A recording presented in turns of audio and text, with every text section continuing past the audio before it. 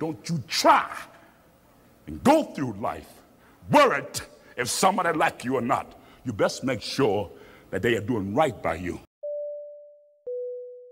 And the letter was beseeching him not to do this and saying it was a terrible idea for him to play a black man on the screen because black people should play it and it would take away from black pride and all of that if a white man were to play a black man. And I think this is nonsense, but I wondered if you do. Well, I think a lot of what comes out of such a controversy is nonsense. The controversy itself, though, you have to pay some attention to why it happens. In this interview in 1972, James Earl Jones addressed a controversy where an actor by the name of Anthony Quinn of Mexican and Irish descent was slated to play the role of Haitian King Henri Christophe. The controversy centered around whether it was deemed appropriate for a man of such descent, literally a white man at the time, to be playing a person of such prominent African descent in a Hollywood movie. In the most diplomatic way possible, James Earl Jones, one of the most talented actors to ever grace Hollywood, gave his pushback in the most diplomatic way America had ever seen. Just my own personal view of that, of whether Tony Quinn should play a black man. In this case, the black man was real, was of history, and I think I can't condemn Tony Quinn for playing that. Only Tony Quinn can condemn himself if he does not achieve several things, which include he has to evoke, project a black man in appearance and behavior and so on. To the extent that we are different from white people, he has to, as an actor, achieve that. But he also has to achieve the essence of a Haitian, you know. And add on to that all the other problems of achieving an emperor with that kind of great ambition. And if Tony Quinn fails at any of these things, he has condemned himself. But that's an actor problem, and not a cultural one, you know.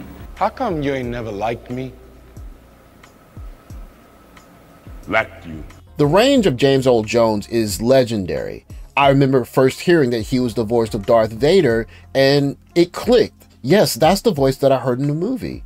But he did more than just hold himself in high regard. He showed a generation of black people, several generations of us, how to carry yourself in public, even when you're dating a white woman at the time.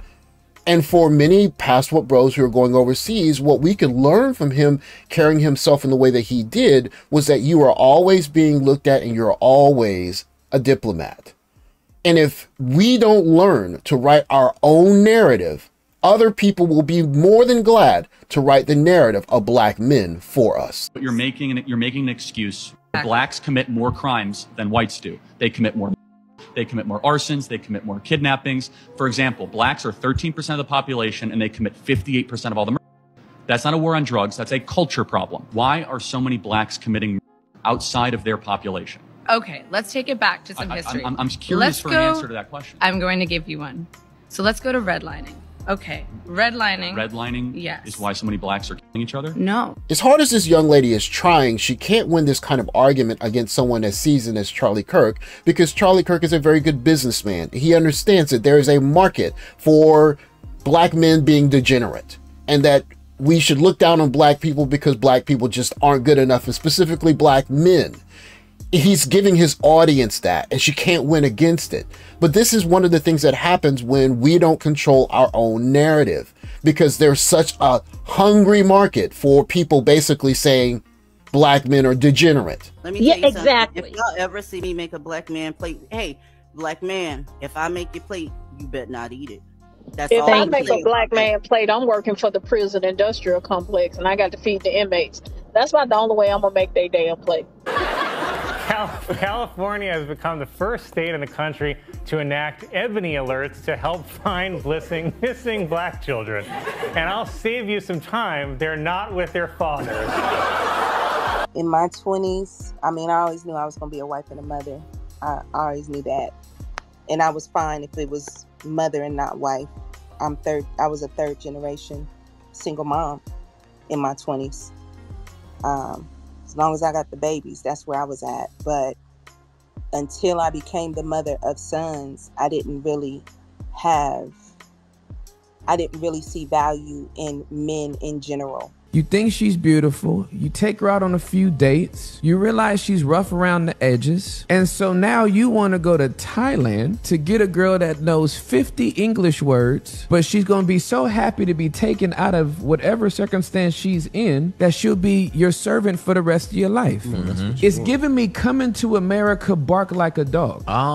Warner Brothers is producing a new movie in which Superman is black. And a black Superman actually makes a lot of sense when you remember that Superman was abandoned by his parents as a baby. Don't you try and go through life worried if somebody like you or not. You best make sure that they are doing right by you. He emerged with a style of humor that reflected the mood of freedom that Garvey had established.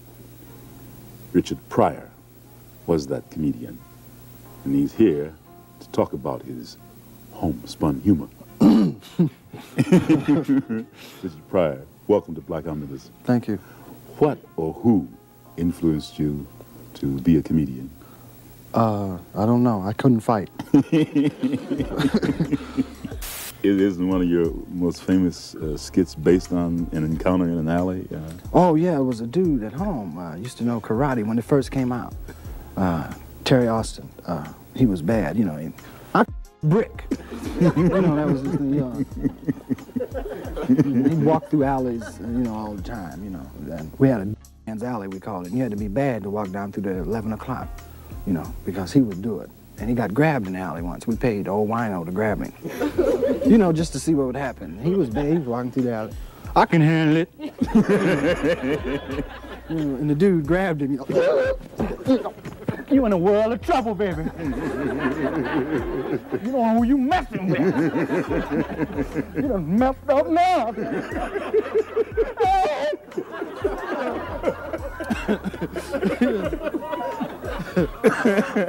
Of course, this is the video that many of us have come to understand when he spoke about his personal life and who he chose to marry. But he speaks on it not just from the point of view that he wanted to date a white woman. He spoke about it from a freedom of identity point of view, that if I'm going to be my own man at a certain point, I have to define what I want out of life, and I should have the freedom to pursue it.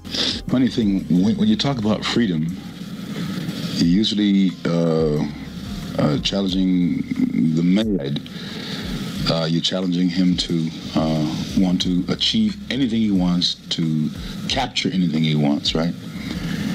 And around the time he's 14, you begin to say, well, there's certain kind of women you shouldn't have, you know, and so on and so forth. Well, that's one aspect of the problem. I think that thing that happens at 14 should not happen, first of all. The man should pursue the kind of woman that either is in his dreams or is in his you know, reality or whatever. Even my brothers and uncles was like, these out here ain't shit. You know, keep them around for a little while, get what you need, but you keep it moving. You don't need them. They just gonna use you. Like, they had a bad opinion of the men around them. So Warner Brothers is producing a new movie in which Superman is black. In this version, Black Superman's kryptonite is an honest day's work. It was like, you know, what am I supposed to be looking for? But raising sons and seeing just how amazing they were as people, it really changed my perspective. And we want to defund the police and burn the city down and drag the police for their. Why can't the same be justifiable towards black males? If we don't want to deal with black men at all. I love all men and not black men. Just not black men. Well, is there any women here who don't want to deal with men, period, or is it just black men, or is it a mixture? It's just black men, and we actually want non-black men's help in these corrections that you speak of. Daily back massages. It's right. It's giving me your royal is clean, sir. You don't want a wife, you want a slave. So what are the corrections that you're looking for specifically? Force, because that's the only thing that's gonna work. I just thought of another punchline for that Black Superman story. Black Superman will be referred to as the Man of Steel, spelled S-T-E-A-L. It is my job. It is my responsibility. You understand that? A man got to take care of his family. You live in my house. You sleep your behind on my bedclothes. You put my food in your belly because you are my son. You are my flesh and blood, not because I like you. It is my duty to take care of you. I owe a responsibility to you. Wait. If we pay attention to the media around us, there are more than enough people that are willing to write a narrative about black men that does not correlate with the edification of black men. That black men are degenerate and not worthy of being good fathers and criminals, instead of the dignity that we see from many black men every day that simply does not make it in front of a camera. What's so beautiful about the presence of the Superman giant that James Earl Jones was is that he showed a quiet, calm dignity of black men in the 70s, where tensions were high, and even dating a white woman, he had a target on his back. But he showed in his dignified response to a complicated issue that black men are complicated people that should be judged on an individual basis, and we should not be judged by a sweeping idea that black men are all one thing or all the other. But since you're not willing to say that maybe he can't succeed at all those three things, then you wouldn't say that it's wrong for him to play the part. I don't know his acting talent that well. I admire many of the things I've seen him in, most of the things I've seen him in, including Viva Zapata, you know. Yeah. I don't know how you pronounce that. Yeah. But all I can say is he's made one implication which I don't agree with, and that is that the black actors that are available to play that part have failed to do so because they feel that they're not qualified. That is an implication that I've heard and that I've read in a letter he wrote to a friend of mine. And I choose to disagree with that conclusion. I think that's a conclusion that he has that makes him feel more comfortable in the controversy.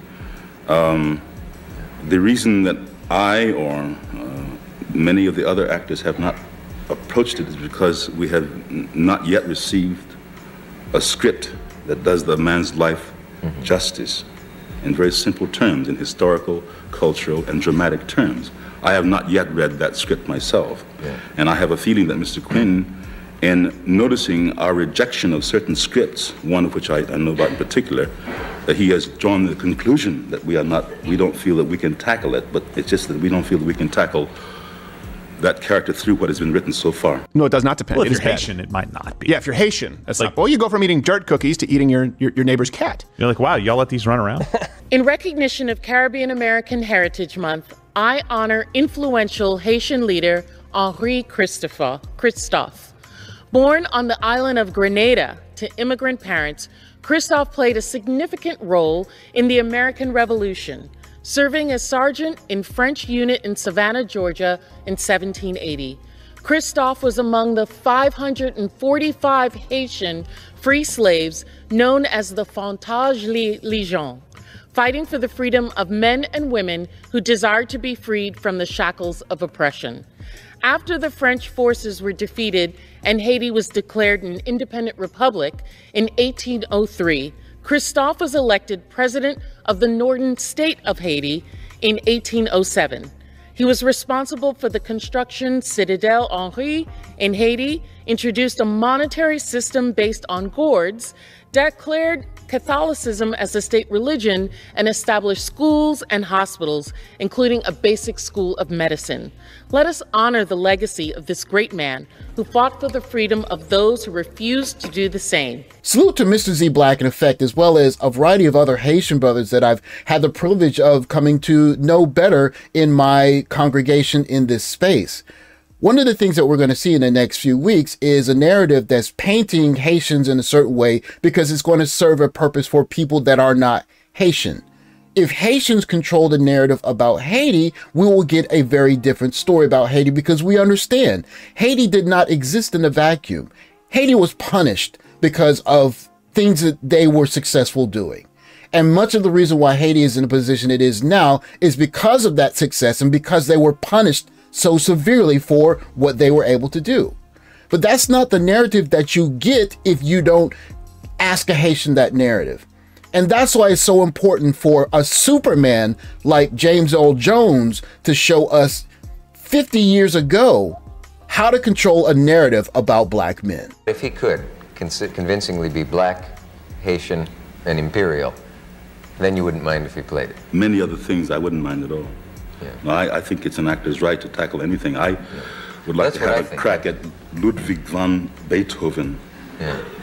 And I'm quite serious because there's a rumor anyway that he had black blood in him, you see. But in order for me to tackle Ludwig van, I would have to get a little straighter hairstyle than I have and a little lighter skin complexion than I have, you know? Yeah. Among other things. The New York Times, June 11th, 1972, Alan Hawley writes to Anthony Quinn. For generations, the film industry has manipulated the image of the black man and presented him as debased and degraded. We are still, God help us, living with the screen image of Willie Best on The Late Show. As we move into an era in which it is finally possible to present the black man as an epic hero, how much progress have we made if dangerous precedents are set and these marvelous roles in their virgin outings are systematically poached by white stars, better equipped by virtue of their greater power in the film industry to seize control of them? Must we live through Alec Guinness as Toussaint Louverture and Charlton Heston as the Prince of Benin?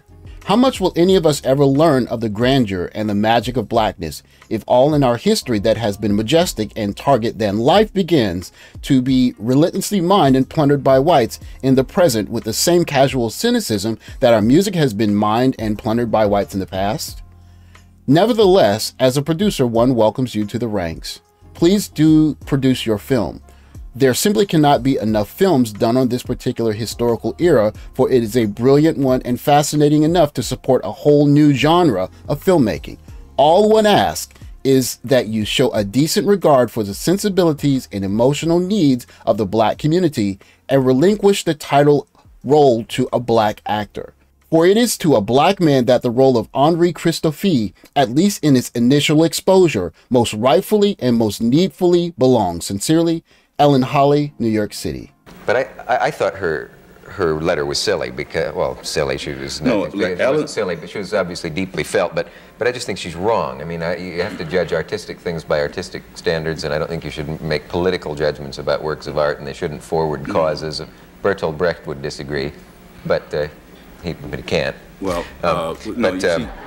you see, sorry, Brecht fans. There's no silliness in that, but if you notice one thing, if Tony or you or anybody else who doesn't understand it had read the New York Times several months back, Ellen herself has written a play, which even I have not had the privilege of reading, about Christophe, and pointed out the problems that a black writer and a black producer has of getting things on, and she feels that, and I think rightly so, that she's being muscled out, you know. Ah, well, that's see, matter. The man's life is Christophe's life is public domain, of course, but once a large production moves in and takes the edge off, then it's difficult for any smaller production and less expensive production to come in and do it afterwards. I intend to do it eventually, but I'm in no hurry. I don't want to compete with Tony, you know. Yeah. Quinn.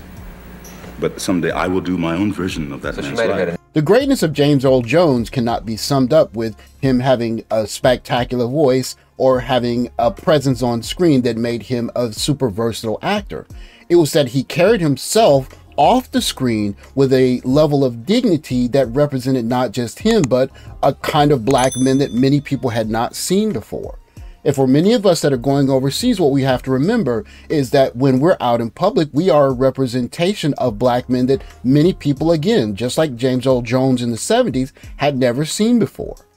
We are the ones that are going to write the narrative of ourselves. As a matter of fact, we write that narrative of ourselves every time we leave our homes and we are representing ourselves in public.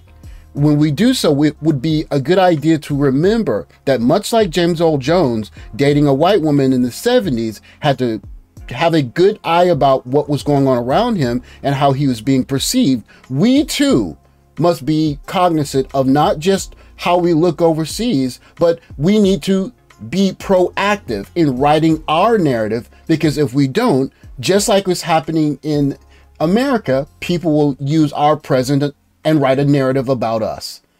And we as educated black men at least deserve the ability to define ourselves as we choose to and write our own narrative, because it's our kids that will be living in the wake of it. Thanks for watching. Like, subscribe, comment below. Catch you in the next video. Take care, guys.